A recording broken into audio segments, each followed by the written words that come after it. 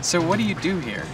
Here at Blue Gum, our focus is on providing the highest quality product that we can, sourcing the best quality ingredients that we can, testing them thoroughly, and ensuring that what we deliver to our customers is exactly what it should be. If those checks weren't in place, what could go wrong?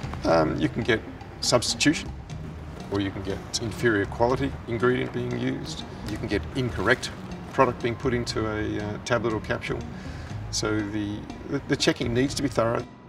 Is every manufacturer doing that? In Australia, every manufacturer is supposed to do that. So I can't speak for other manufacturers, but that's how we do it.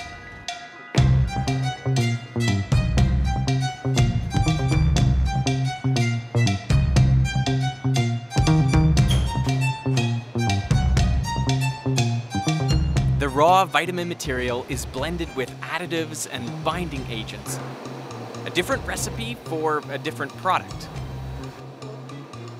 Given the amount of vitamin needed is generally tiny, what makes up the rest of the pill? Well, inactive materials like cellulose, sugars, or rice flour are often added to provide bulk and to help the tablets dissolve in the gut.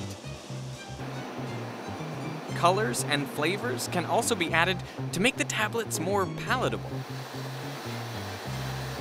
The manufacturing process is similar for most synthetic vitamins, depending on the end product being made. It seems a bit like a pharmaceutical operation.